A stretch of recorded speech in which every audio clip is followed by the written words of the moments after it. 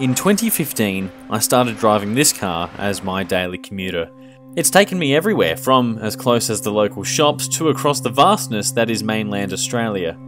And after all her years in service, I thought she might need a break. And more importantly, to preserve what's part of Australia's motoring culture. I think that's what I'm doing. You see, we've lost a lot of what we hold dear in a very, very short time. In the late noughties, we began to really see the fall of our vehicle manufacturing industry. First Mitsubishi, then Toyota, and in 2016 we got the shock of our lives when Ford Australia closed for good. What was most painful about that at the time was we already knew we were losing Holden the year to follow, and this, the VE series Commodore, was released in 2006 when it all started to come down. To try and put my point across, I'm first going to bring you here, to the National Motor Museum nesting in the Adelaide Hills town of Birdwood. Here, they've put on a display of Holden's crazy concepts and some impactful cars. Let's start with this. Built in Adelaide in the year 1948, the 48-215, marketed simply as the Holden, was presented to the country as Australia's own car. A transformation from a local saddlery business founded by James Alexander Holden in 1856 to a division of General Motors, Holden beat Ford in the race to our first car just after World War II. As for the rest of these Holdens in the museum, they all share that same idea. This car is for you, those from the bush to the suburbs, tailored to our taste and culture. Of course, we were bound for General Motors' international fleet as well. We had plenty of Euro and Asian cars throughout the decades, and even earlier Commodores were based off of Opel platforms, but they were all assembled here and gave birth even to hard-hitting local names such as the Tirana. But, as I said, the noughties really started to shake things up. It's a common thought, so rather than try and put it into my own words, I thought I might just borrow some that I know already work. A common thought indeed after reading this piece from SA Motor magazine from winter 2020. That's how long I've wanted to be talking about this. Written by a chap named Samuel Smith. What he's basically done here is written a comprehensive list of cars that Holden made that are hits and why we'll remember them. He's also included a couple misses, one of which is the Holden Viva, and he writes about it roughly as follows. Quite frankly, we wish we didn't remember the Holden Viva at all. Positioned as a cheaper alternative to the Barina, a worry in itself, the Viva was essentially a rebadged day-wheeler settee, paired with poor build quality and an ancient 1.8 litre engine. The Viva was a prime example of General Motors cost-cutting and did nothing but tarnish Holden's reputation as a premium Australian brand. Now, that last sentence is a very important one. Remember, Holden's original selling point was Australia's own car. By the time of the Viva, which is a 2006 model here, I believe, we felt like we'd all lost that sense. And truly, we've all felt it. Let's use this as an example.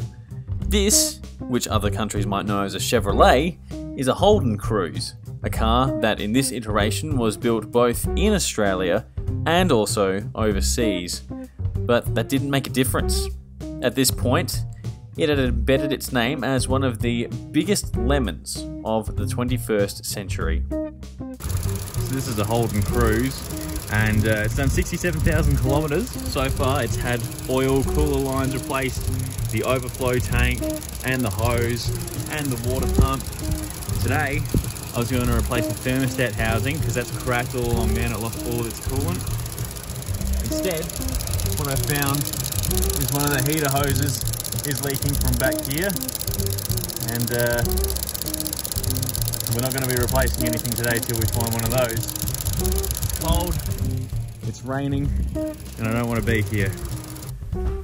Look, I'd spent some time fixing that car's seemingly endless coolant issues. And once I'd finally gotten it back together from that moment, my friend messaged me, who was dealing with a similarly aged Barina, and he said, "Have you checked the oil cooler?" Sure enough, not long after, the cooler had developed a leak.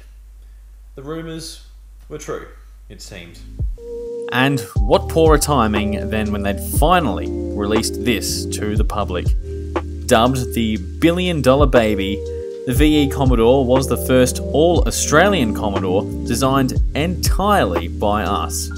And Holden had spent that amount of money making a car that was thrown into the ring with a dying reputation. What was developed? This is a very big story, and the stakes are extremely high. Over $1 billion has been spent to bring Australia the long-awaited new Commodore. Get it wrong, and Commodore loses its #1 spot. It's held for over a decade. Get it right, and Holden could take this car overseas to international success. Sadly, it was never going to be enough. On the 20th of October 2017, 70 years of Australian manufacturing had its curtains drawn by this. Build number 7,687,675, a VF Series 2 Commodore SSV Redline, destined to be a garage trophy. The year 2017 saw the factory build 175 cars a day, compared to 780 per day between June 2003 and July 2005. Remaining workers, of which there were less than 1,000 at this point, watched the final local Holden roll off the production line at the Elizabeth factory slightly north of Adelaide. Our last car, the SSV Redline, the final sedan.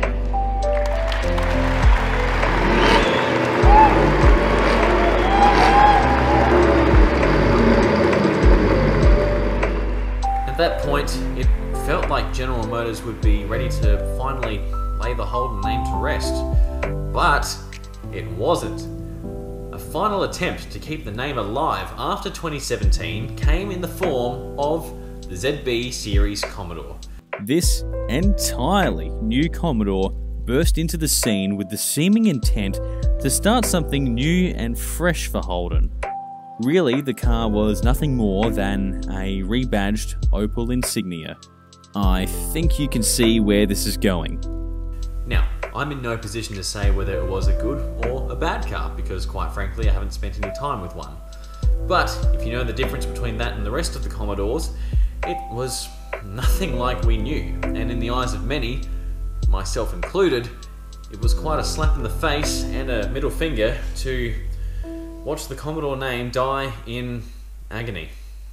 As the saying goes, you either die a hero or live long enough to see yourself become the villain. In 2020, General Motors announced they would axe the brand altogether from next year. Increasingly challenging for us to support a brand and a business that operates in just 2 markets. In short, GM desperately wanted a successful and sustainable Holden in both Australia and New Zealand.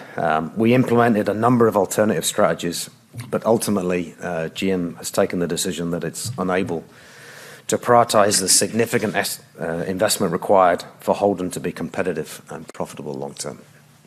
The immediate transformation of Holden dealers into MG and Kia and the likes began, and in the midst of a global pandemic, the Holden name vanished. But that doesn't mean we have to forget what was good about the Lion badge. It was a superstar in our own Australian Touring Car Championship, a place to house heroes such as Peter Brock, an employer to thousands of workers, and nearly every person you talk to seems to remember one of their relatives having an HQ Kingswood. Priorities, well, they change. For me, this car is expensive to run and insure, and I just need to start being a bit mindful of that. Start setting myself up a little bit more financially. In the meantime, of course, I want to keep it nice, whether that's for myself or the next person to enjoy. Whether you knew the brand or not, grew up in a Holden or Ford family, or simply aren't into cars, it's with this display in the museum we can thrive in nostalgia of the golden days and truly understand why it was so hard to say goodbye.